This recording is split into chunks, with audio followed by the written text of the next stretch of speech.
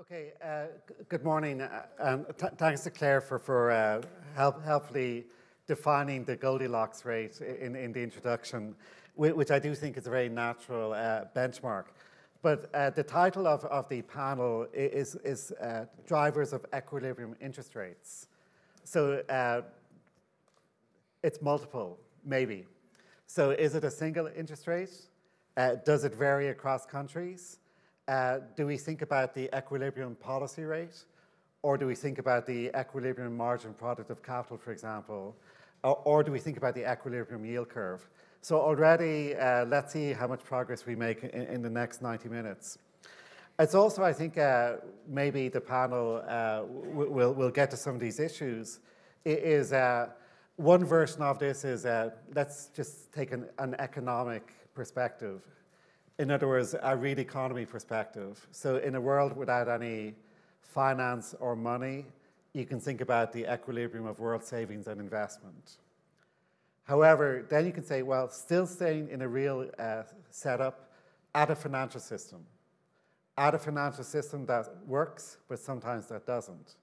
And when it doesn't work, when there's a broken financial system and intermediation is non-trivial, does that change the interest rate that's needed to deliver the Goldilocks equilibrium? And then, of course, on top of that, you can move from a world where you also add money.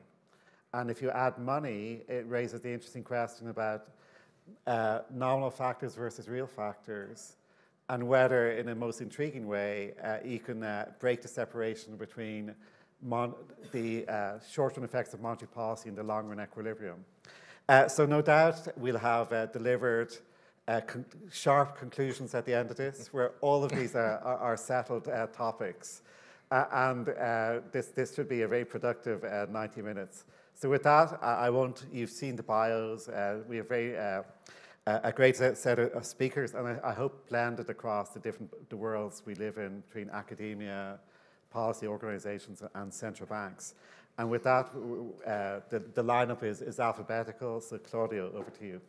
Well, thank you. Thank you very much, Philip, and thank you for the very kind invitation. I will, however, be probably the proverbial party pooper, in the sense that I'm sure that you have invited me for a reason. And the reason is that I tend to be rather skeptical about our star, and I will not disappoint you.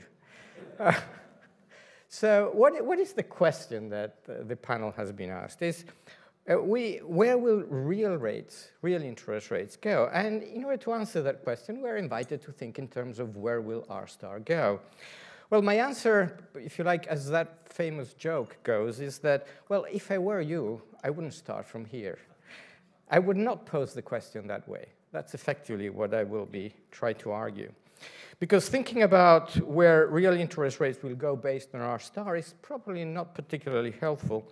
And for much the same reasons as R star, I think, is not a particularly helpful compass for monetary policy. So I'll try to explain that in the time available. By the way, the usual disclosure does apply. I mean, the views that I'll be expressing are my own and not necessarily those of the BIS. I think some distance helps in this context. It will allow me to be a bit more provocative. For the views of the BIS, there is a whole box in the annual economic report that actually discusses R star. Of course, they're not that different, but there are some differences. So let me start. What's the definition of R star? And I think we can converge at least on one. There are many. But that R star is that short-term real interest rate that would prevail when output is at potential, inflation stable over at target, once disturbances in the economy have died out. So in some kind of steady state. Now think of R star, and I will come back to this, as the real interest rate that would prevail when the economy is in a quote-unquote good place. So fundamentally, as we know, R star is an unobservable, model-based concept that refers to a hypothetical state of the world.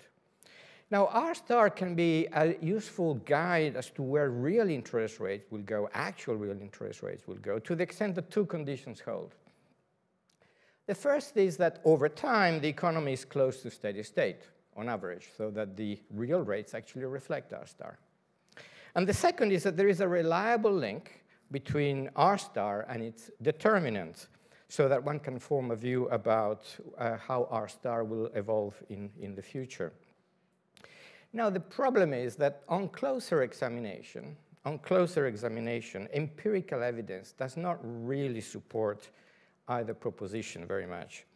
And the reason is that the evidence that invoked in favor of R star invariably simply assumes that one or both of those propositions hold. That is, it doesn't really provide any independent evidence for them. And this is true regardless of the approach, whether you're thinking in terms of calibration, narrative, or filtering. And we can sort of discuss that later.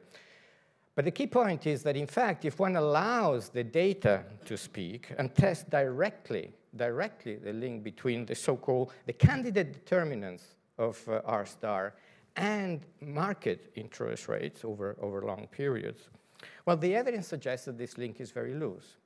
Now, let me be more precise about this.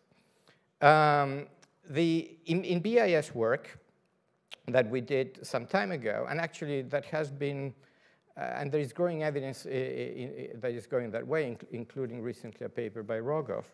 What we do is that we consider a whole set of usual suspects: demographics, growth, price of capital, income distribution, government debt, and variance of real interest rates over long periods and possible proxies for R star, looking at 19 countries. And we find that there is a reasonable, indeed, well, quite a reasonable link over the standard period. That's since the mid-1980s onwards, when real interest rates were declining. Remember, the whole period started with a Volcker shock. But the link actually effectively disappears if you go further back in time and you look at a longer period, going back to the 1890s, and you break the period up in various subphases as well. Now, given this, it's not surprising to see such a heated debate about where R star is and where it's going, given that the factors that explained R star tend to be very slow-moving, and they presumably have changed quite little. Why should the current estimates of R star that are being produced be considerably higher than they were before? And since the evolution of the various candidates could pull in opposite directions, then the effects are so hard to parcel out. I find this it's going to be very difficult to tell where interest rates are going to go and where R star is going to go. And I find this a rather sterile debate. You know, in Italian, we have an expression which is, it's a little bit like debating about the gender of angels. And you tell me which gender they have. Now, this brings me to what is probably the more controversial, if this hasn't been controversial, part of my presentation, which is about link between real interest rates and monetary policy. Now, in contrast to the empirical evidence that I just mentioned concerning the usual suspects, I think there is growing evidence that points to a link between monetary policy and real interest rates over long periods. This is not very short cycles, over long periods that are even abstract from the cycles. Now, for example, in the same exercise that we did in the past, we also checked for the link between real interest rates and monetary policy regimes. And of course, in order to do that, you have to go way back in history and look across regimes. And we go back to the classical gold standard, and we find that the level and even the change of real interest rates over long horizons is systematically linked to the monetary policy regimes, even controlling for the usual suspects. And in addition, I think we have become familiar with recent work that has found a strong link between monetary policy announcements and the behavior of long-term real interest rates over long periods since the 1980s, suggesting that a lot of it is can be driven by monetary policy. Now, what does all this mean? I think that maybe a more promising place to start when assessing the future evolution of real interest rates is the reaction function of the central bank. And now let me sort of dig a little bit into this and unpack this statement. Now, central banks, we know, sets the short-term nominal interest rate, and given that prices tend to be predetermined, sets the real interest rate at any given point in time. And that also means, logically, at all points in time. And this is basically what the Taylor rule tells us. In addition, the central bank provides key guidance about where future interest rates will go and therefore influences the whole yield curve, and we had a debate yesterday on this. Now, in real life and in most models, It is, in fact, the central bank's role. It is the central bank's role to take the real interest rate to R star. It doesn't just happen spontaneously. So that to the extent that R star has information about the future evolution of real interest rates, it is through the reaction function of the central bank.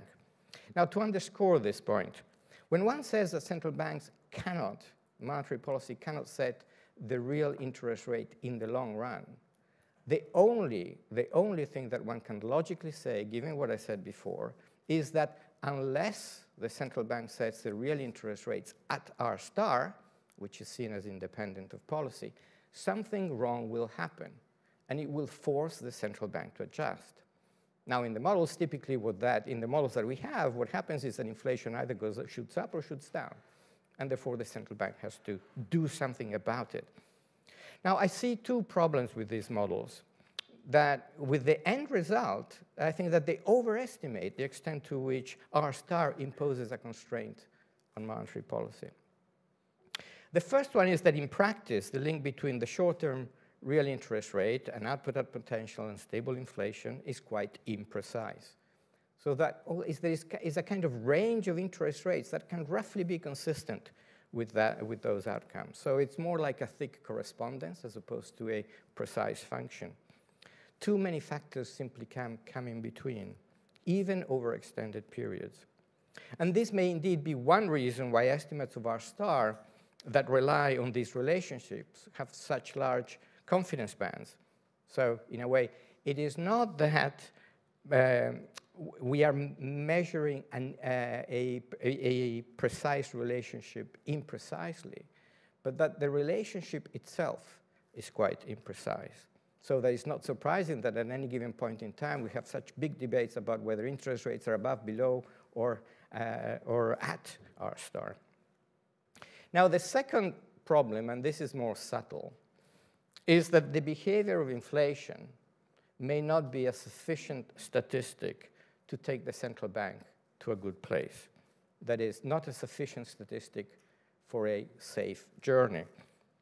And in turn, this will have an impact on real interest rates over very long periods. Now, let me give you a couple of examples of what I have in mind, which I discussed at length in previous work. The first one is what happened before the great financial crisis, when I would argue that the conjunction of secular disinflationary pressures, linked in particular to globalization and liberalized financial markets, meant that focusing exclusively on low and stable inflation led central banks, inadvertently, to accommodate the buildup of financial imbalances, and then led to the great financial crisis, which in turn was a major reason for the low for long that we saw afterwards.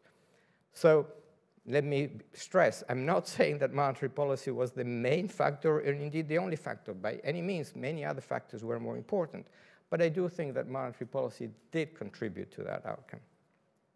Second case, what happened following the great financial crisis? When even once the economies recovered, the same disinflationary forces and the fact that inflation was evolving in a low inflation regime in which it is less responsive to changes in monetary policy, meant that as central banks were so hard trying to push inflation up to target, and they were not finding it easy, they ended up losing as opposed to gaining room for policy maneuver. So the idea there is inflation is not particularly responsive. The only way that you think you can gain room for maneuver, that is raise nominal interest rates persistently, is by raising inflation. But if in the process you actually do not succeed in raising inflation, you will be reducing interest rates. So you're effectively trading off a reduction in interest rate now, a loss in room for policy maneuver now, in the expectation that you will gain in the future. Now, and to conclude, does this mean that monetary policy influences R star? Well, I think this depends very much on, it's a question of definition, it's a question of interpretation. But what I do think it means is that for all intents and purposes, the impact of monetary policy on real interest rates can be very long-lasting and can be hardly distinguishable from an impact on R star, given the way that we measure it. And it means that focusing on the central bank's reaction function as a starting point may be a better way of trying to work out where real interest rates will be going into the future. So to conclude, when trying to work out where real interest rates might go in the future, I would not try to read it from the stars. I would probably first look at who actually sets the real interest rates at all points in time and what that institution responds to. Because at the end of the day, I think that our star, very much like beauty, I think it's in the eyes of the beholder. So okay. Thank you. Thank you, Claudio. And next up is Federica. Okay.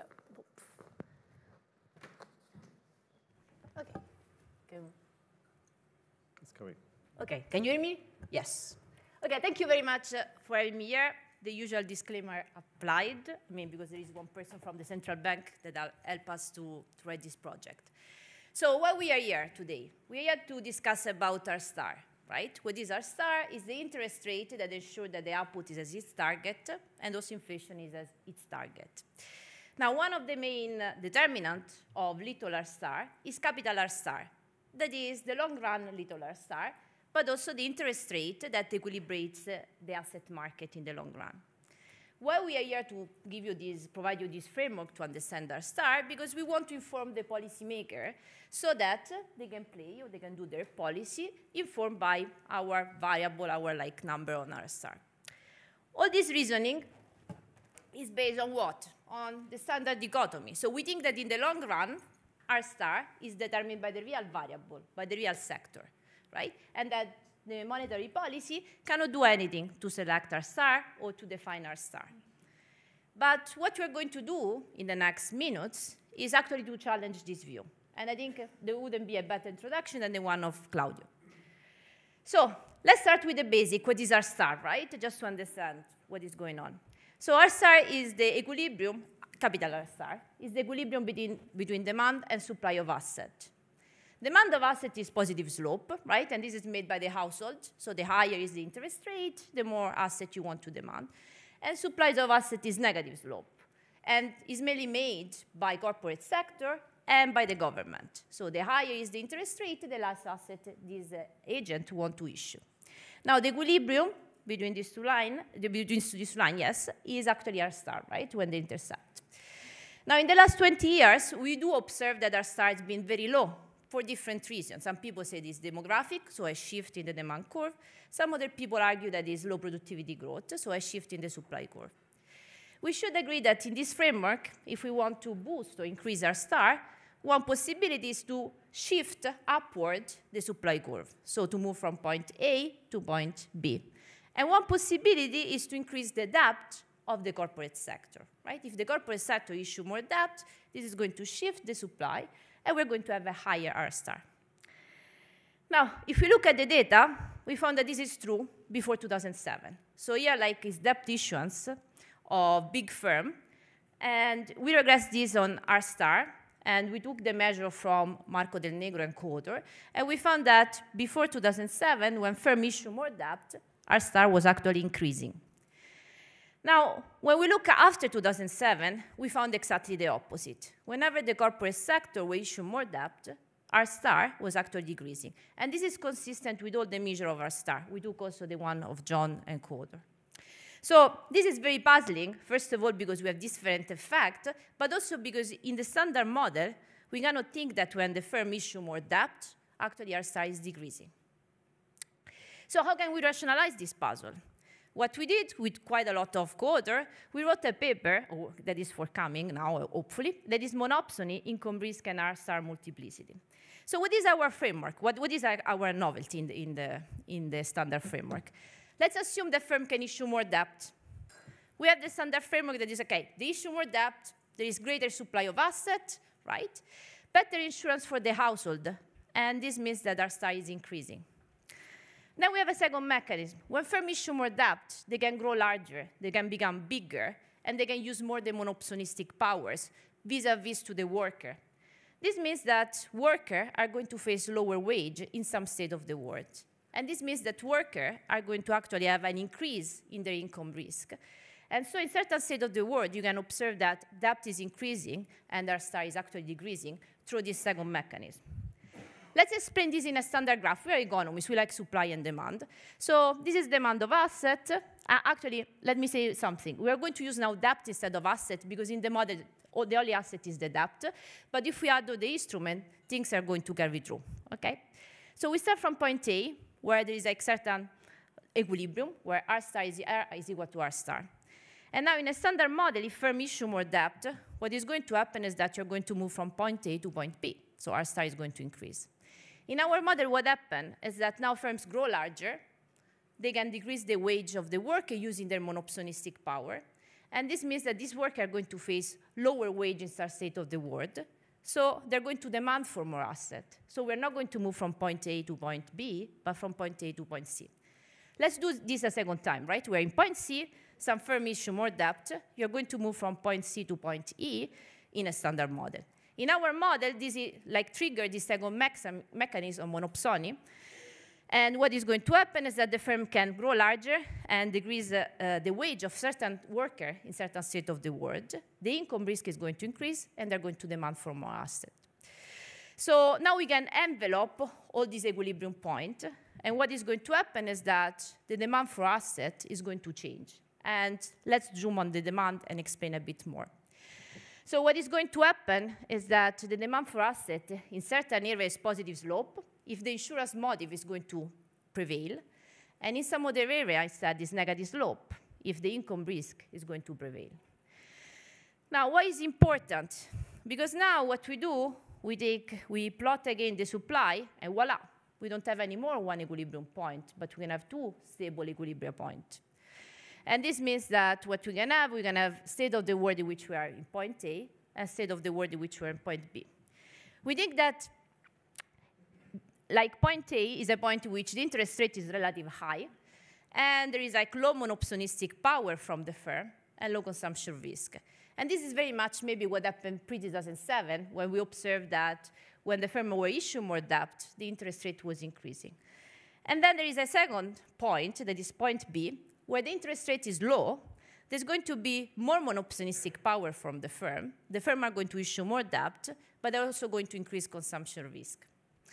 Now, the problem is that how we're going to go from one equilibrium to the other, right? So in the steady state, in the long run, they both coexist.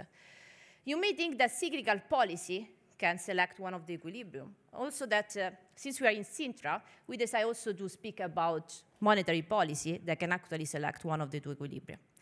So is it possible that monetary policy can select an equilibrium in the long run? Now, in our framework, the answer is yes. So what we look at asset purchase program. And in this case, what is going to happen in the model, that even if the household is buying zero of this asset, then the central bank is directly or indirectly buying the asset on behalf of the household. And this is going to trigger the income risk channel. So the firms are going to grow larger, maybe, and then they're going to squeeze the surplus of the worker in certain state of the work. So what is going to happen here, if we play this policy, the equilibrium A, where the interest rate is high and there is low consumption risk, is going to disappear. And the central bank is going to select the equilibrium at point C. And in some sense, this is like, in our framework, what is going to happen is asset purchase may select the equilibrium with high consumption risk and lower star. And this is also in line with a recent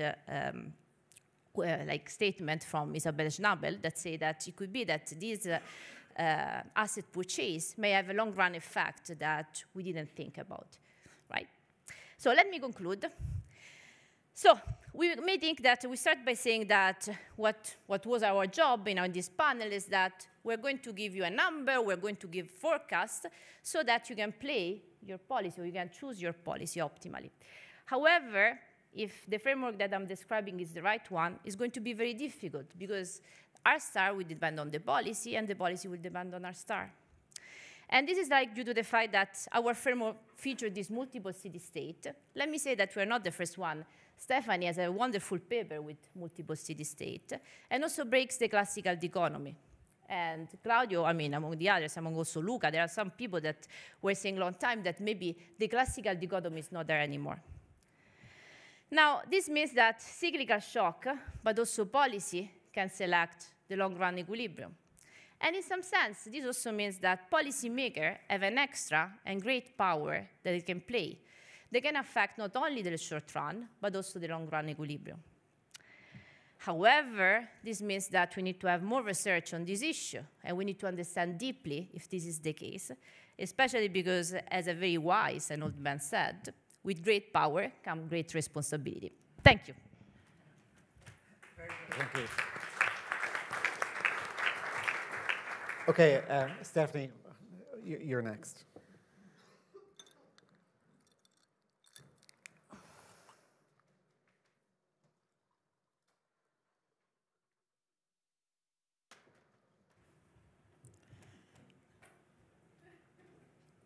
Okay, it's a great honor and pleasure to be here. So I will report on R star, and this is based on a joint paper with Martin Uribe on the macroeconomic consequences of natural rate shocks. So the definition of R star that I will use in my remarks is as the permanent component of the real short-term interest rate. That is the definition that was first offered in the seminal work of Laubach and Williams. And my empirical work is not the same as theirs, but similar. So why should a central bank care about R star? What's the meaning for them? And R star, defined in that way, is relevant because it refers to the real interest rate that obtains in the absence of any cyclical shocks.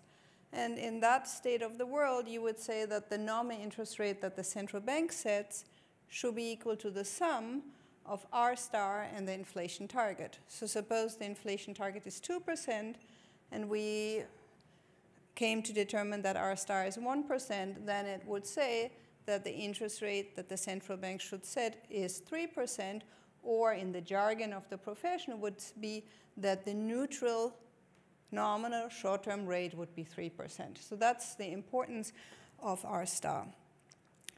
There is a large literature on estimating the path of R star. We also do this. We look, as many other people here in the audience have also done, on long data. Why might you be tempted to think it is interesting to go back in time and look at data, in our case, since 1900, is because for a long time we thought the world is the great moderation. There are very small fluctuations in inflation output only, but this idea that we live in the great moderation has, I don't want to say disappeared, but you might reconsider that idea because of the big fluctuations we have seen in the 2008 financial crisis and then in COVID. So that's the motivation why we look at long data. And what this graph shows you with a solid line is the point estimate of R star since 1900. And I want you to remember maybe, well, I'm going to make 4 comments on it, but maybe I want you to remember only one point, the one I'm going to stress the most. This is not a horizontal line from 1900 until 1985 and then declining, but this is what we call a super cycle. There have been some swings. So maybe the previous super cycle began before our sample, before 1900, and then R star has, with lots of uncertainty, I admit that, been drifting down. And the trough of that cycle occurred at an important point in economic history, namely in 1933 at the end of the global financial crisis. And then generously I looked through some of the bumps, and I would say in that trough in 1933, a new cycle began that reached a peak in the early 1980s or mid-1980s, and from this point we started again a decline in R star. And so that's the first thing I want you to keep in mind. There's a super cycle. The declines in R star that we have seen since the mid-1980s are not new. In the history, we have seen that before, so we are not in completely uncharted territory. The second point I would like you to see in this graph, and that is something that has also been emphasized by papers of the speaker that will follow me, is that of the 2 percentage point decrease in R star since the 1980s until now, about 1 percentage point occurred during the financial crisis of 2008. So big declines of R star in the financial crisis. My sample has 2 financial crises, 2008, and also 1933, 1929 to 1933. I don't want to take this literally, that it fell so much, but I see that at least in the 2 financial crises in my sample, there was a big decline in R star. That gives me some pointers of where I think theory will help me to understand what moves R star. And so I'm going to latch on to this observation that it fell a lot in the 2 financial crises. And then just a quick answer to a talk of Isabel, is R star rising? At least in this way of estimating R star, which might not be the definition you have in mind, there is maybe a pause, maybe we are at trough right now and we're going to start a new upward slope, but we can't say. We haven't seen it rising yet, it seems to be flat. So from this super cycle pattern, one might say, okay, we always hear that demographic considerations could be a potentially compelling explanation of movements in R star. And those demographic considerations that are mentioned are typically linked to ideas such as a decline in the population growth rate or in aging of the population. That means how many economically active people you have relative to the retired people. So if you look at data, at least in the United States, there's a monotonically increasing share of economically inactive people, or population aging has increased monotonically since 1900. So if you want to say that these super cycles that this graph suggests is driven by demographic consideration, that's at least inconsistent. So that makes you think not of demographic reasons. So the second, one of the things we do in our empirical work is to ask what are the drivers of R star. So we have an econometric model in which we can ask what happens if there's a shock that lowers R star by 1 percentage point, what happens to endogenous variables. So I brought you one of those pictures, namely what happens to real GDP per capita.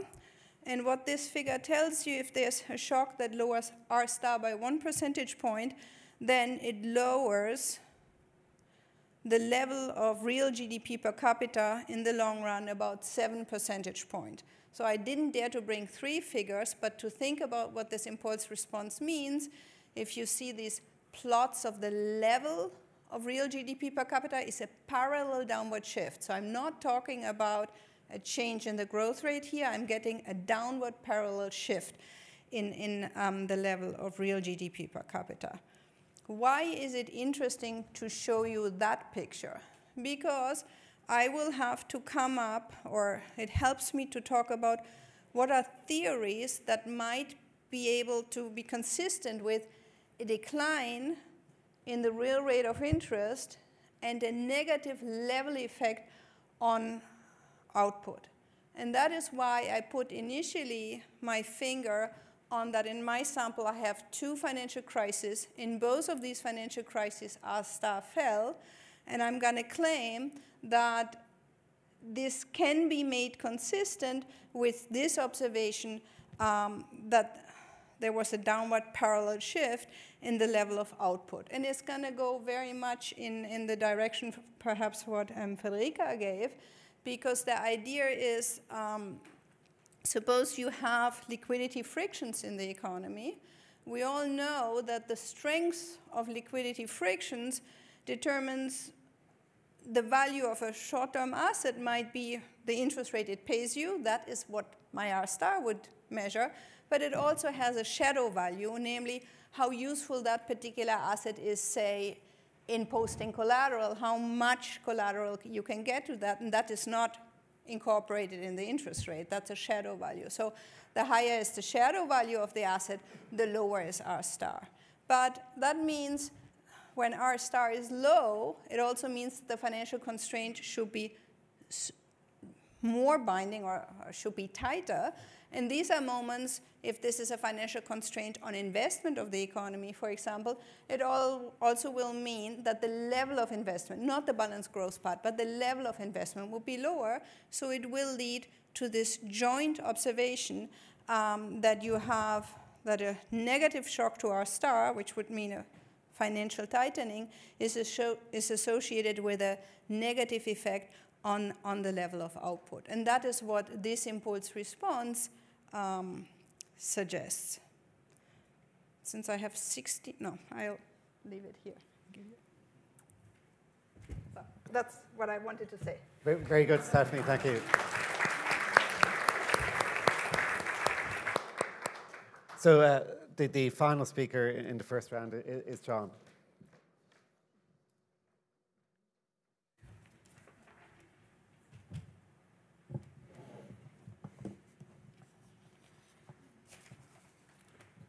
It's great to be here in this panel on this topic that obviously I've spent a lot of time in my career thinking about. So for over 125 years, and I can back this up with data, for over 125 years, economists have grappled with a dilemma. So how can a concept that's just at the very heart of monetary theory be so vexing to quantify? Now, so of course I'm talking about R star, the natural rate of interest, and these quotations I have in Table 1 reflect the age-old challenges surrounding the measurement of R star and the importance of R star. And if you go back to Cassell, my namesake John H. Williams, who has, I think, the best quote on R star of all time, and then importantly, Milton Friedman's presidential address talks about the natural rate of interest as well.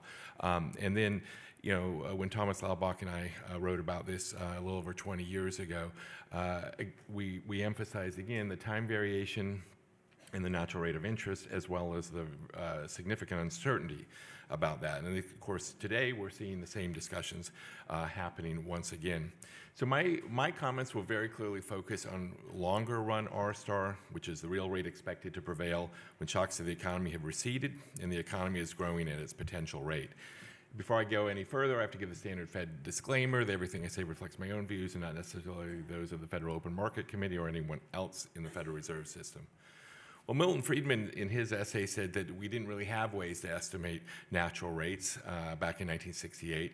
But since he made that claim, there are now a number of common approaches to inferring R star from the data. One is to use statistical methods to extract a longer run trend. The second is to base it on financial market or survey data. And the third is to look at R star's effects on economic data. And I think each one of these is useful, provides valuable information to researchers and others, but they each also pose significant challenges, which has already been discussed. So back in one of my papers with Thomas Laubach, we did look at some of these other methods, and we emphasized or argued that univariate statistical methods do not adequately control for economic effects factors influence interest rates. And therefore, these estimates can be overly influenced by large macroeconomic disturbances. Think back of the inflation of the 70s or the pandemic. Financial market and survey data are subject to mismeasurement issues, and in any case, tell us what people are talking about R star, or how they're thinking about it, rather than acting as an independent source of information on R star. It's what I called several years ago the Hall of Mirrors effect. So for these reasons, I'm going to focus on estimates of R star that come from macro models that do not rely on financial market or survey data. And of course, you know, and picking from the wide range of models we chose, I chose the Halson-Laubach-Williams model. And that infers the natural rate of interest through the behavior of interest rates, inflation, and GDP, or as the economist John H. Williams put it, by its works. Our estimates of R star in the euro area in the United States fell dramatically over the quarter century leading up to the pandemic, and they're currently near the estimates that we obtained directly prior to the pandemic. So figure 1 here shows the time series of our R star estimates for the euro area in gold and in the United States. So I'm going to focus here on the euro area given our location. The estimate of R star in the euro area was 0.5% in 2023. That's equal to its average of the 5 years prior to the outbreak of COVID. And this estimate is, or this assessment is of a very low R star, is broadly consistent with the analysis done by ECB economists using a variety of methods. The sizable decline in estimates of R star during the decades prior to the pandemic is common to many advanced and emerging economies. It reflects developments related to the global supply and demand for savings. And it sounds like that's the one thing we all agree about. But the literature has highlighted falling birth rates and relatively low productivity growth have reduced the demand for savings over time. And of course, increases in longevity and wealth inequality have been identified as potential reasons for an increase in supply of savings.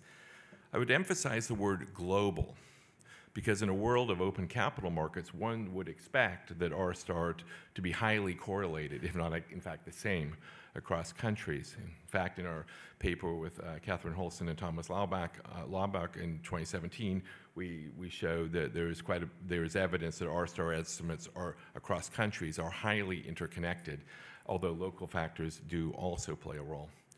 Now, the role of common and idiosyncratic factors is seen by comparing estimates for the euro area to those in the United States, as you see in the figure. Although the two sets of estimates display some shorter-term wiggles, the dominant shared feature is a substantial, sustained 2 percentage point decline in R star over the past 30 years. We see the same pattern in our model estimates for Canada. According to these estimates, the low R star regime endures. This finding runs counter to recent commentary suggesting that R star has risen due to persistent changes in the balance between the supply and demand for savings, such as higher investment in AI and renewable energy, as well as larger government debt.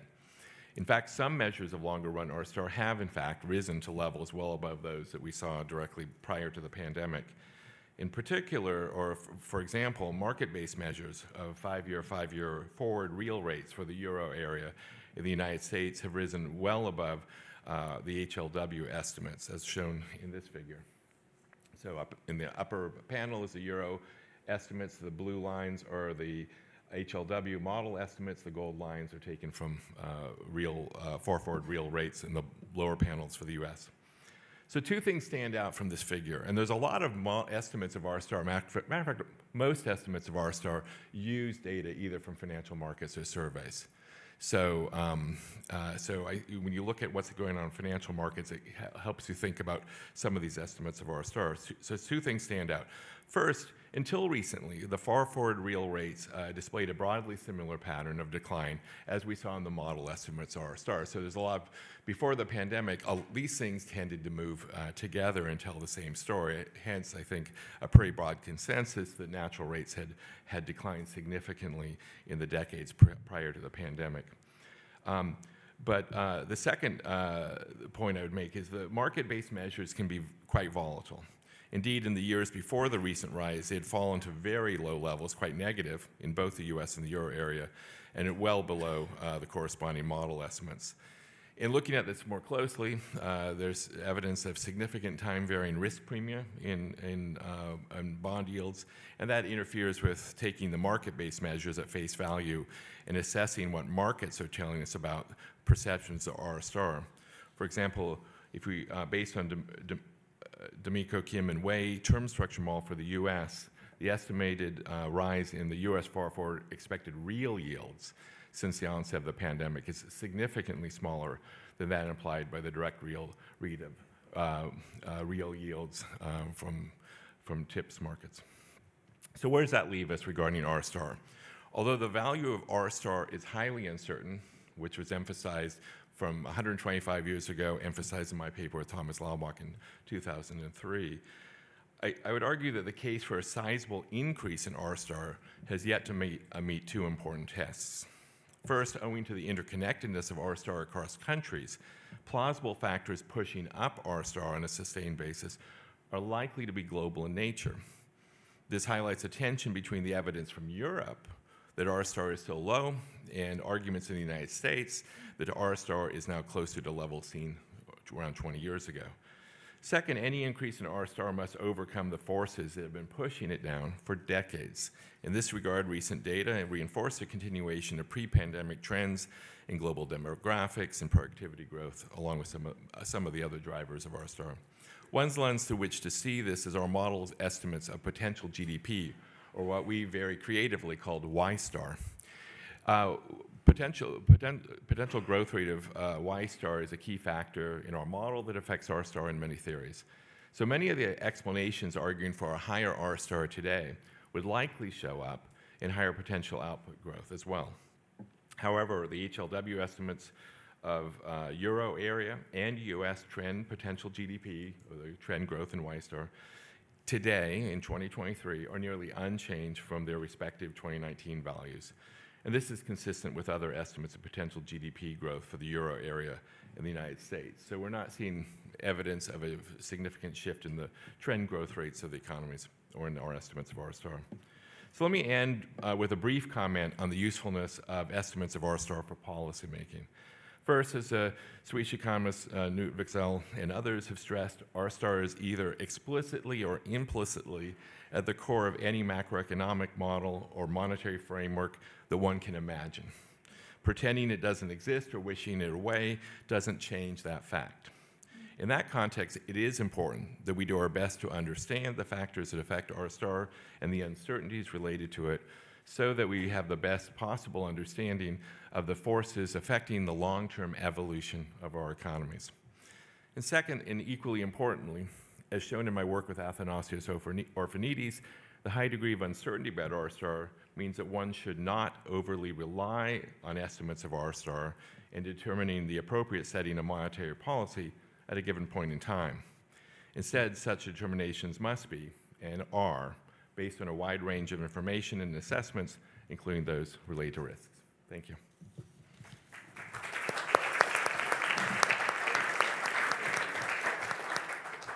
So I think there's commonalities across the four presentations, but of course there's also different areas of emphasis.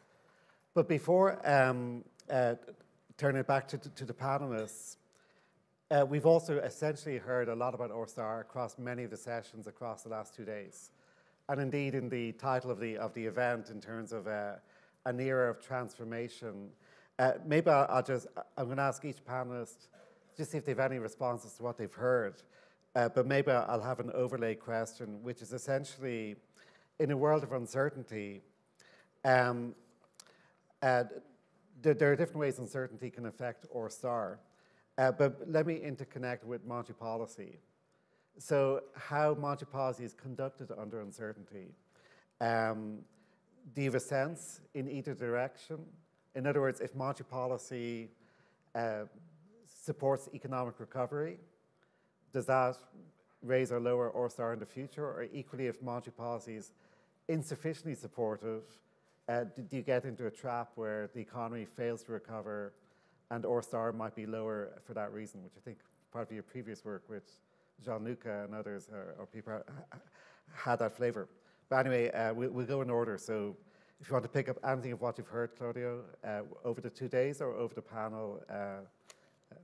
So let me actually start from the last remark that John made, with which I fully agree. And it's the fact that in a context in which R star is so hard to pin down, you would like to have a monetary policy strategy which reduces the weight that it assigns to it.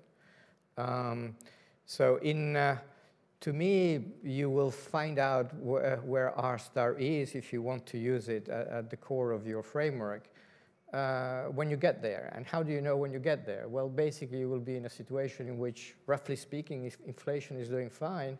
But I would also add to that, not only that inflation is fine, you've got low unemployment and the like, but I would also add, for what I said earlier about a more complete definition of equilibrium over time, that you're also in a situation in which those symptoms are there, but also you don't have the sense that there is a buildup of some kind of imbalance in the economy, including financial imbalances. So I think that a more a richer definition of an equilibrium real interest rate would include not just inflation, not just potential output, but it would include what's happening on the financial side, because that can have big implications for potential output, for actual output, and for inflation down the road, as we saw, for example, in Stephanie's own work and even John's work. When you have a financial crisis, that actually does tend to reduce the equilibrium real interest rate in some sense in the economy. That's basically my main point. For example, now we have a situation in which, as we mentioned, we heard yesterday, there's still possible upside risks to inflation. Those that I would stress are those that are related to the fact that we've got these two relative prices that haven't quite adjusted, services versus goods, core goods, and real wages. And of course, the two are very closely linked because services are very labor intensive. And you also have a situation in which ideally you would not like to go back to the previous world in which you basically run out of monetary policy room for maneuver at a time when fiscal policy has effectively run out of room for maneuver. If you have another recession down the road, it's going to be very difficult for fiscal policy to act, given that fiscal positions are already on unsustainable trajectories. And you would definitely like to have some room for maneuver in monetary policy to react. So I think based on this, my suggestion is, well, let's try and go slow with the ease, and at least not rush to ease on the assumption that real interest rates, equilibrium real interest rates, have to be as low as they were, or we thought they were, before the inflation surge. Thank you. Federica? Okay, so first of all, thank you very much for the question. So I think there are different things to think, right? I think Ricardo Resch is in the audience that speak about R star or M star, right? And there are two different variables. So there is the marginal product of capital that I think behave very differently with respect to R star.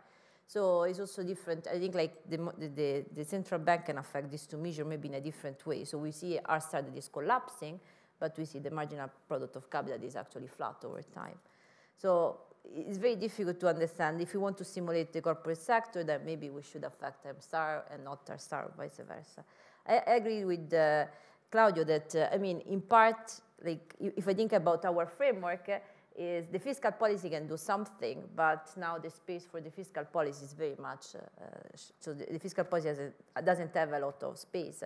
However, I mean, I do believe in part that I do believe that there are these multiple city states, and what happens is that in some sense, if the monetary policy does the right thing, it can also have a very fast recovery, because if you are switching the equilibrium and you're going to like a much higher R star maybe, then there will not be the need anymore to have this zero lower bound on all these constraint problems.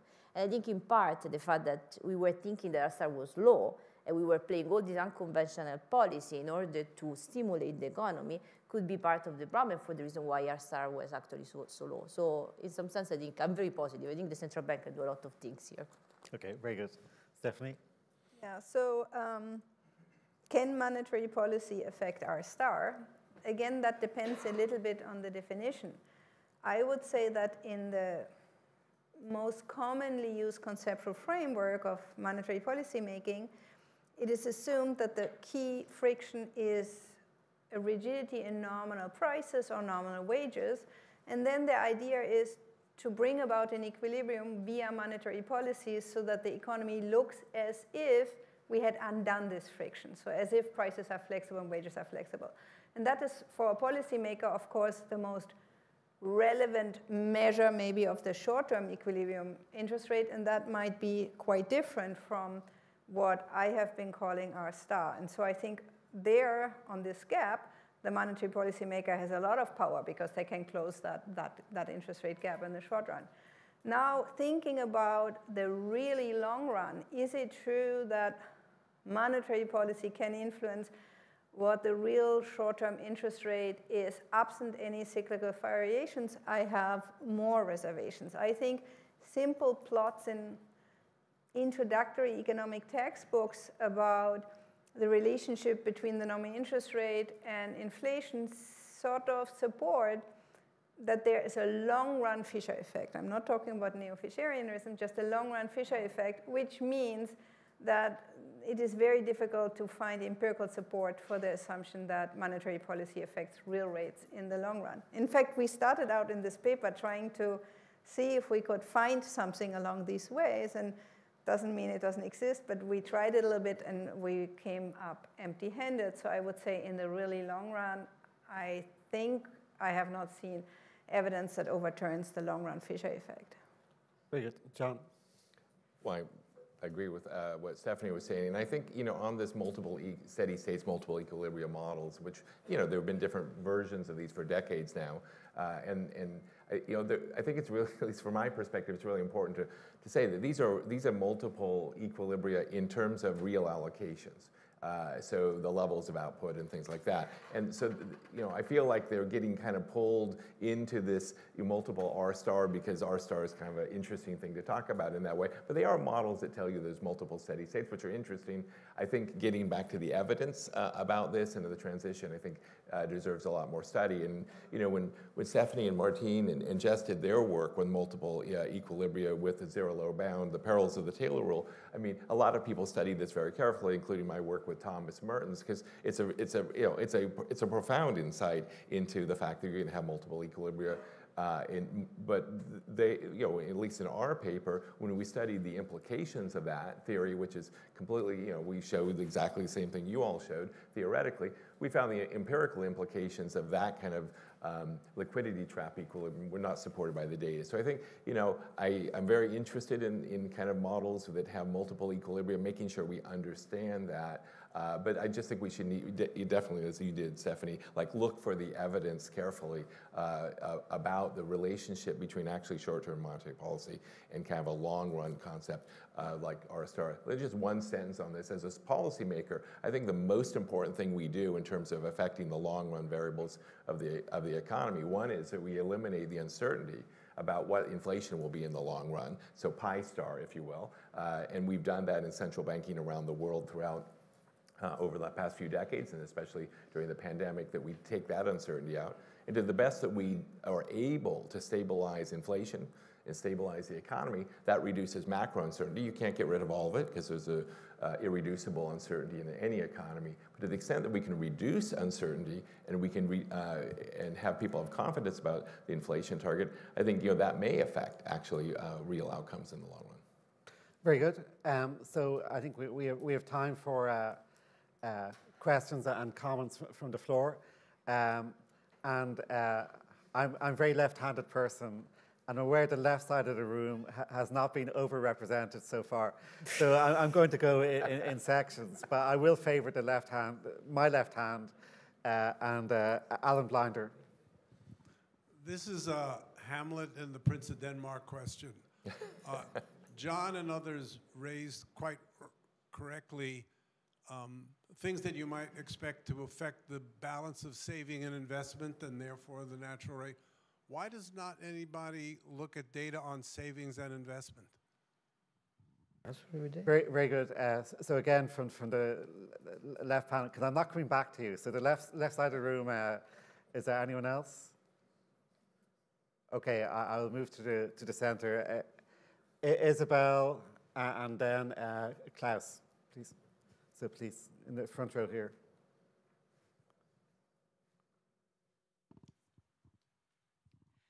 Thank you very much. So absolutely fascinating panel. I have more of a comment, mostly on what John said.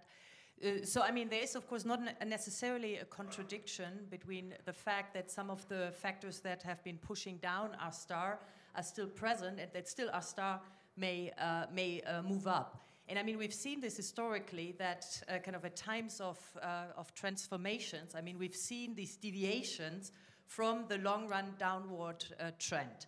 And so the question is, and I think it's an open question because, I mean, you don't see it in some of your estimates, but the question is, are we not again in such an era of transformation where actually several things are happening that could lead to one of those deviations from this kind of more downward trend. And of course, I mean, the green transformation comes to mind, I mean, the AI revolution. And I mean, all of those transformations let us expect that there should be, I mean, globally, an investment boom, which is almost unavoidable. If you think about climate change, I mean, it's not just about the climate transition. It's also about, I mean, adaptation.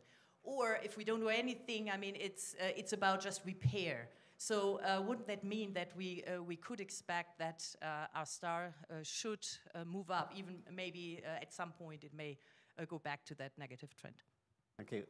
And next, Klaus in the back row.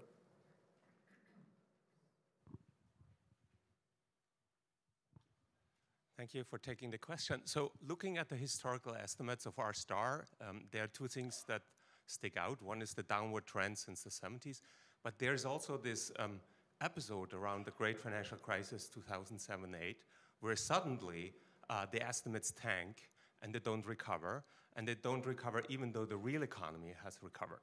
So now there are alternative interpretations one can give to that. One is along the lines of Federica that says we have entered a new regime and we are in a new steady state, and maybe there's some multiplicity in the steady state value. There's an alternative interpretation is that something happened prior to that that sort of masked the decline, and then suddenly it materialized during the crisis. So I would like to hear the committee's view on which of these is more plausible, maybe. Okay, thank you, Klaus. And I'll just take Beat and then turn back to the panel. So in the second row here. Thank you very much. I certainly feel that the concept of R-star has had quite a career over the last career jump over the last year or so, maybe as a result of inflation being a bit stickier and growth being more resilient. But then, so my question would be, whether when we talk here about R-star, would you just say, well, there's short-term, there's long-term R-star, and really what is happening right now doesn't affect your overall sense? Or have you, over the last year or so, maybe changed the way you look at this concept? Has it influenced how you would assess it currently? Thank you. Okay, so I'll ask each of the panelists to take up whatever they want to pick up from those questions. So, Claudio? Well, on the financial crisis, again, that depends very much on also on the type of model that you have in your mind. I can sort of write models in which effectively R star is not even unique in terms of multiple equilibrium, and more to the point that depending on the real interest rate that you have, you're going to have economic fluctuations that are quite different. It's quite clear that once you have a financial crisis, interest rates will have to fall in order to help balance sheet repair, in order to help the economy to recover. And then the question is, what led to the financial crisis? What are the factors that led to the crisis to start with? And whether those factors can somehow be related to R star. Again, I think that these discussions are very unlikely to find a sort of a clear answer that is going to be particularly helpful at the end of the day for policy. But let me stop there. I mean, I could take the other one. Well, I think Alan Blinder. Question about saving, because you've worked on this. Yes, I mean, well, obviously, you might be able to use saving and investment. In equilibrium, saving and investment must be the same. So you have either use exogenous variables that are supposed to be linked to saving and investment in order to see what's happening and correlate those with real interest rates. Or you might do it across countries, but even across countries, we know that for the world as a whole, saving and investment exposed must be the same. Now, what I think is very important is that whenever one tries to link the presumed determinants of equilibrium real interest rates and the real interest rates over long periods and various measures of those, it's very difficult to find a stable relationship over time. And I think that's key when one is thinking, because that is the basis for which that people use in order to say our star has gone up or has gone down. But actually, empirically, the relationship is very, very loose. Thank you, Federica. I will start from Klaus and then I will move. So let me double down to what you say. After 2008, I think there are other things that happen in the market that were very strange. So if you look at, there is a paper by Perry and some co-authors that say the equity market boom like crazy and then it starts to increase. Then there is like some paper that showed monopsony actually is increasing also. And in the meantime, I think Caballero, Burinchas, and Farid show that marginal product of capital stay constant and R-star start to decline. So in some sense, and it's a very strange trend, because if you look at the data after 2007, like 2008, all these variables start to change in a very strange way. So this is the reason why I was thinking to multiple regime, right? That we're like moving from one to the other. There could be different explanations, but so far, I think it's difficult to say that, oh, we were like in the same regime like we were before 2008, 2007. Now, to go back to Isabel instead, I think like exactly, so if we move so fast, if there was like, I mean, if you look all the data and the trend, like after 2007, like R-star was declining, and in different series, I mean, I'm not a data person, but I look at all the series, it seems that there is a big change, right? So it also could be that in the future, we're going to have a big spike. I don't see why this shouldn't be the case. And it's true that we can have something like that is moving in the opposite direction. Maybe I'm wrong about the multiple city state. I don't think I'm wrong, but it's like, I think like we should understand what happened exactly during that year and what they changed in the market. And if we keep like thinking that everything was exactly equal before 2007, we're making a sort of mistake.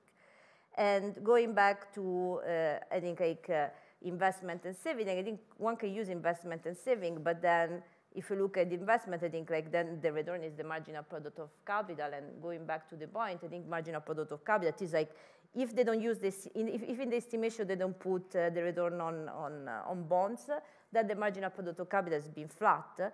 And it seems that there is a huge, so in some sense there, it doesn't seem to be any puzzle, because it's exactly what we expect we have from the data. So did I reply to all the questions? Yes. Have you did I change my view about R-star in the last year? I mean, it's like, yes, quite a lot, because I was not an expert. I mean, it's like, I usually work much more. I'm not an expert, but it's like, I didn't think about R-star. And actually, like, in part, the idea about R-star came from a discussion, maybe Claudio doesn't remember, but it was a discussion made by Claudio in, someone else, Moritz Sularic and other people were discussing saving grat, and I think Claudio was the one very vocal saying, oh, no, the saving grat is not there. And I started to think whether there was something different, and then it's like where this project started. Very good. Stephanie? Okay, so I can say something to two questions. Let's start with Alan. Of course, the famous paper by Ben Bernanke on the global savings glut said once, let's make it simple, East Asia started running very large current account surpluses. Beginning in the late 90s, we saw a big shift in the savings, and we saw a big increase in the supply of savings, and therefore the real interest rate fell. So that's the most important story, I guess. It's Ben Bernanke's global saving glut hypothesis. This is probably a good story, but we do see, beginning from the work stressed by Williams and Laubach, that measures of R-star have been declining since the early 1980s, whereas that effect, for example, where somebody tried to use evidence on that, would date it 10, 15 years later. Then, with respect to Isabel's question, suppose we take it as given that we are at a moment where the future might not look that similar than the past. Maybe there's more uncertainty, there's more chance of war, there's a green transformation that needs tons of investment. There is the AI revolution, which might need a lot of investment. So maybe one thinks about a period, maybe people forgot that word, but maybe some people remember Y2K. So there was this idea that once the year 2000 comes, maybe some computer systems will not work. And there was a whole literature on tons of investment to prepare for Y2K. In that particular period, maybe other shocks were also occurring, but it was not a period in which R-star rose, which is your intuition is right. If we have a big shift in the investment demand, we should see that we move up a given savings curve and R-star goes up. But if I think about also big investments that came with the IT revolution, these were all periods in which, at least in the data, unconditionally on net, the equilibrium interest rate fell. Very good. John? Many of the things I wanted to say have been said, so I won't do that. But going to Isabel, yeah, a couple things similar to what Stephanie said, but maybe I'll take a slightly different angle on that. If you look at first of all, origin story of Laubach-Williams, we were writing it at a time when productivity growth was really high and trend GDP growth was very high. And the question we were actually asking is the neutral rate higher than usual? Now, the fact that, all the talk about R-star since then has been how it's fallen. But the question we were asking was exactly, Isabel, the question you're asking me today. And so when you look at our estimates of R-star, which, we have all the real-time estimates posted, and we did find higher potential growth in the U.S. during that period of 95 to 2005. We found our R-star estimates were elevated. You can see it in the picture and the things I showed. But as Stephanie said, elevated relative to a downward trend. So two things I would just say on this, and this is obviously purely, advertising for our model, is it did catch these things in real time. It isn't the case that Laubach-Williams or HLW afterwards, you have to wait 15 years to figure out whether there was a trend GDP growth shift happening or higher productivity. You saw it in that model. You saw it in regime shifting models too. So I think, the data will actually speak on major transformative changes of the kind that you talk about. Second is, of course, you're identifying the issues that we should be thinking about in terms of our big shifts in demand or savings. I'll just mention, they aren't in the data yet. Maybe they'll be in the data in the future in terms of model estimates. And I guess the one thing maybe we might disagree on, and I think needs further thought, is I think we have to be cautious in adding things together. And so I'll use my AI thing that I say a lot is, there are two versions of what's going to happen with AI. I do not know the answer. No one here knows the answer. One version is 10 years from now, we'll be talking about, wow, this was the decade of really rapid 2, 3, 4% productivity growth and amazing innovation and investment. And this is the world where my estimates of R-star, and I think actual R-star, will have risen a lot. That's one version. I think that's the one that you're highlighting. The other version is 10, 15 years from now, we're going to be looking back at this decade and say, wow, we had 1.5% productivity growth, which is the long-run average in the U.S., and that AI thing, was really important to get us the average. And that's the Bob Gordon view, right? You go back 100 and some years, the U.S. productivity growth has been roughly constant, had some periods of higher and slower, but what we've done historically is like, wow, we had industrialization, we moved people off the farms, we had automation, we had computers, we had the internet.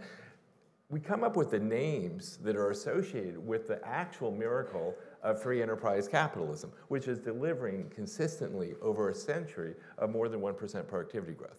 That is the thing that is the miraculous thing about things. Only afterwards do we really know, was it transformative and boosted growth to 2 to 3%, or is it the thing that just got us the growth? Either way, it's a good story because it gets you a continuing improvement in standard of living. Very quickly, I know I'm going a little long here. Short run versus long run, I think this is a very important issue. I focus on long run. I find, and I've always found short run R-star kind of complicated because it really reflects all the factors that are affecting the economy in the short run. Of course, as a student of Mike Woodford, there's a notion, as you mentioned, of a very short run R-star, but that's not what, that's not how I think about the economy. I think about it as a long run. Klaus Onum's question is a great question. It's one that I've thought about for a long time and don't have an answer for. My intuition, but could be wrong, is that our R-star estimates were artificially boosted because of the housing, first the stock market bubble, dot-com boom, then the housing bubble in the US were factors that were causing the real economy to outperform kind of fundamentals for quite a number of years. That made R-star look higher. When the financial crisis hit, the estimates fell. They fell like a rock, by the way. We didn't have to wait 5 years. They fell really rapidly. So I think there is an issue about what were the drivers and the timing. I think it was probably something that was already underway, but was kind of hidden because we had these other factors. And that's my last point, going to Ken Rogoff and his co-authors on the hundreds of years of R-star, and you can't pin R-star's changes over hundreds of years to any specific factors. And I think when I read his paper, I think that he actually identifies why you can't. And that is, there's a lot going on over a couple hundred years. And he identifies financial liberalization, improvements in efficiency, of our financial systems, of course, lower R star or change that. Other things move the other way. I find these bivariate attempts to say, oh, it doesn't explain by this variable, so therefore we don't know what it is very misleading. I think it's because it's affected by thousands of things, and it's hard to get all of those in a model. I think that's why it's hard in any given work to say it's productivity growth, it's demographics, because I think it's a lot of things that are affecting it. Very good. So now I'm going to go to the right of the room, and I'm going to take Richard, Kristen, Krishna, and Jordi. So that's the four. Okay. So front row, please. Thank you. Richard Portis, London Business School. Some of us remember back only 10 years when R-star became a fashionable topic in the context of secular stagnation discussions. And that word, that phrase, hasn't appeared at all in the discussion this morning, and I'm curious as to why not. But let me turn to my preoccupation, which is financial stability.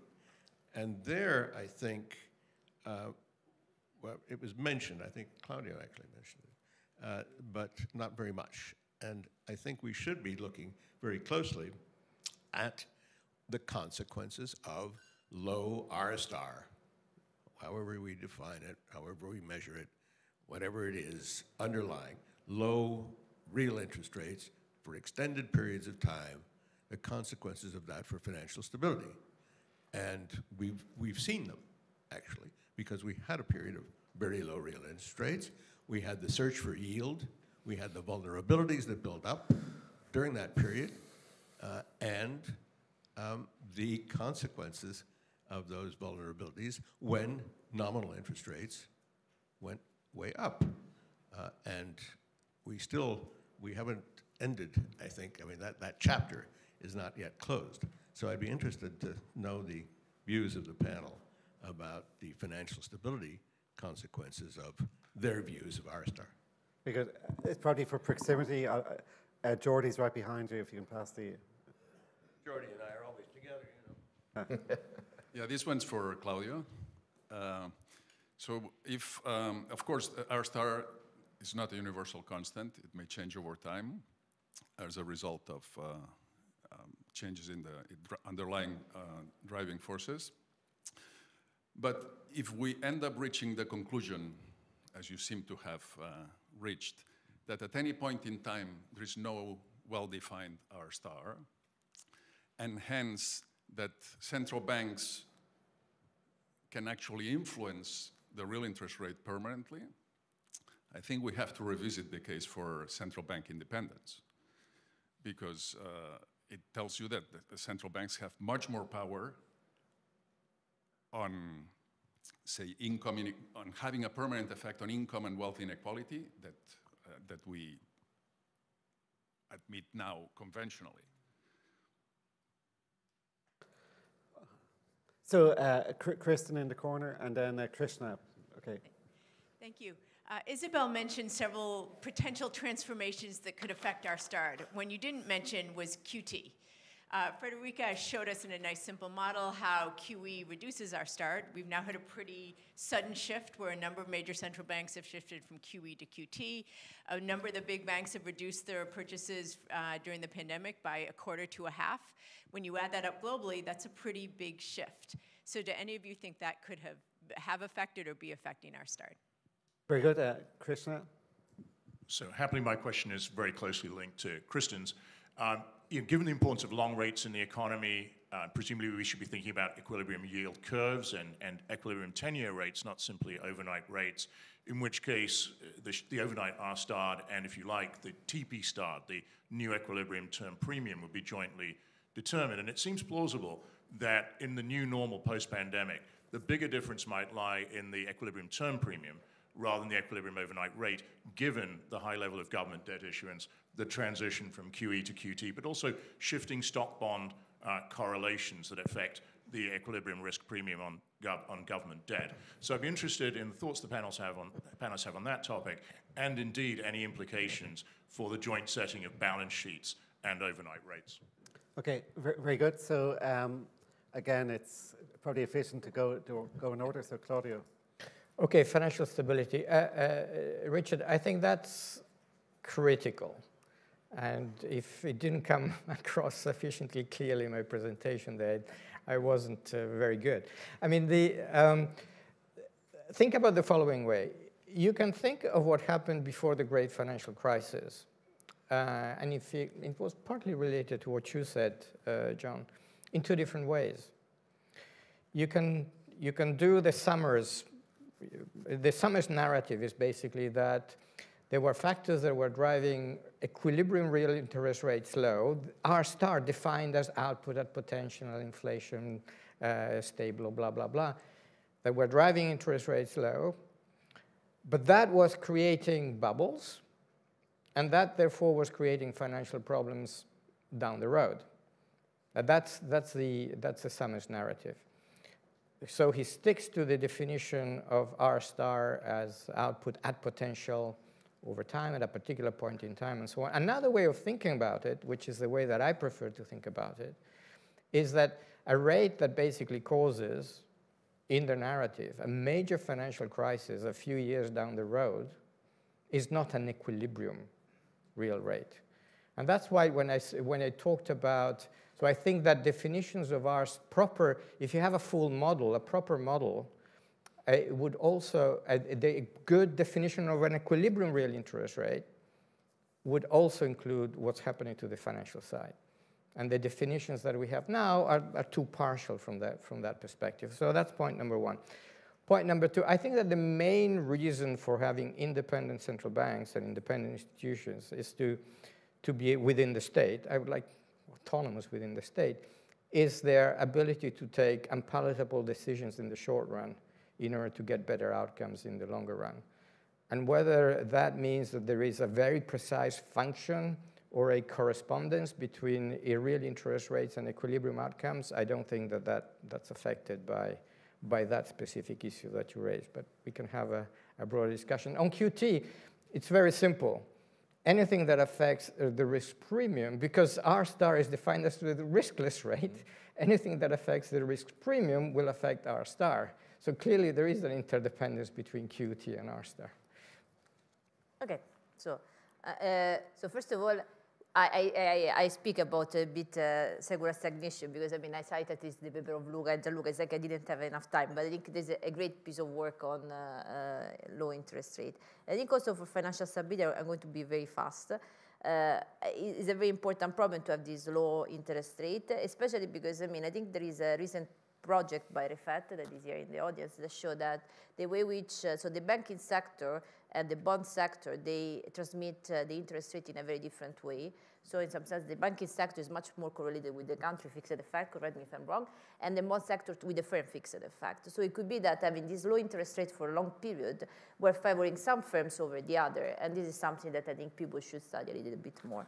Now, I will be very fast on the QT. It depends. So it's like, I think it's a very good question. In some senses, like even when we take out QT, there are still like two equilibria, so it depends. But I think it could be something that can bring you back to the other steady state. Very good. Stephanie. So I'd like to answer to Richard Porteous. So when we found our result that a decline in the natural rate depresses the level, not the growth rate, the level of output, we thought, okay, we are just rediscovering secular stagnation. So then we just did one test and tried to estimate our model across a period where the economy was always far away from the zero lower bound. And we got the same result qualitatively in the sense that a 1 percentage point decline in the natural rate depresses the level of output significantly. So that led us to conclude that maybe secular stagnation is one possibility, but it's not the only one. Very good. John? You know, the relationship between secular stagnation and very, very low R star is clear. I mean, it's the other side of the coin. And I think that the term secular stagnation isn't being used, but if we did think that R star was very, very low, I think people would be talking about it maybe more. On the term premium R star question, You know, we should always celebrate when Claudio and I actually agree. Yes, you know, I do kind of see it kind of mechanically. I think, you know, we go in with QE, obviously QT is, you know, still running. In the broader, there's a big question is how much does QE and QT have how big of a sustained effect does it have on the term premium? That's an open question. There's some great research going on by, that was at the poster presentations today. But I think that the mechanics of this are pretty clear. If you have a higher term premium, you know, persistently higher, that you know, is a reason you might think the neutral rate is lower. But I think to me the real question is these are all endogenous variables. Why is the term premium beyond policy levers? Why would the term premium be lower or higher? And those are the factors. So I kind of think of there's some factor X out there that's driving the term premium, maybe driving other things, including R star. So there is a mechanical relationship that Claudio mentioned, which I completely agree with, but there's probably a deeper reason to think about this. And you know, I think one of the reasons term premium was so low was in the very low interest rate environment, not just low R star, but very low interest rate environment, very low inflation environment. Inflation risks were lower. Today, that's a different, you know, it's a different reality that, you know, we've seen in the last few years, and that's a reason the term premium would change. But it, again, endogenously based on economic conditions. The last thing, if I can just say one very quick thing. I mentioned it in my presentation, but I think it's a really important point about where we are today in July of 2024 relative to where I think many of us thought we would be just 3 or 4 years ago. And I'm going to use my HLW model as the way to talk about this, but it's true, I think, of any model that people use. Today in the US, the level of potential output in our model estimates right now for Q1 are almost exactly where we were forecasting in our model in 2019 Q4. We have had the worst pandemic, the Russia's war on Ukraine, everything that's happened, and we at least in the U.S., potential output based on our measure, and of course GDP is above potential output, has not been harmed in a permanent way, and may in fact, if anything, I think potential is looking more positive for the reasons that we talked about. Similarly, in the euro area, our estimates say that we're most of the way back in terms of potential, but a slight difference. So I think it is one of the reasons I go back to maybe the world, hopefully, in terms of R star in the fundamentals, isn't quite as different as we were in 2019 Q4. And at least from that perspective, that's actually really good news. Very good. So before I turn back to Claire, maybe I'll just make one point. Maybe it's not a coincidence that with the decline in R star in the last number of decades, there's been a big increase in macroprudential policy. We always say the first line of defense for financial stability is to have a lot of macroprudential policy, high capital ratios and so on, to kind of contain some of the obvious risk factors from low interest rates. But back to Claire.